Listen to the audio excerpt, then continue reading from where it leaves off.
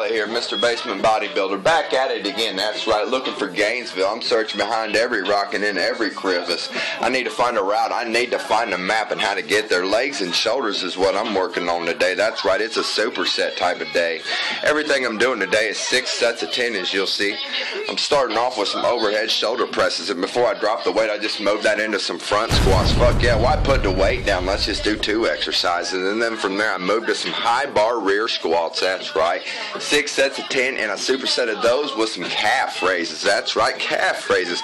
And I'm working on coming out of the hole quick and fast and in a fucking hurry. I'm working on that pop. I want to thrust out my hips and get the movement going. I want some fucking speed. I want to move. I want to come out of that hole quick. I'm working on the power shocking that system.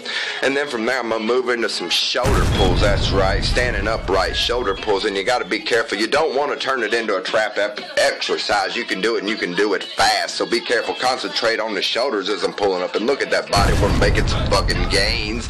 That's right. And then from there I move into some front leg extensions.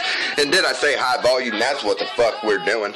And I started off with this one 10 reps. That's right, 10 reps single leg. And then I dropped it down to 9 reps, 8 reps, 7 reps, 6 reps, 5 reps, 4. You know the fucking recipe. All the way down to 1. And then I double legged it and just did it till I couldn't do any fucking more.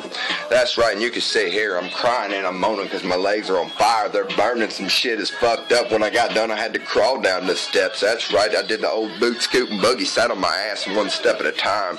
But before my exercises were done, I had to finish it off with some push-ups. That's right, 4 sets of 30. Different variations. You can do them on yourself.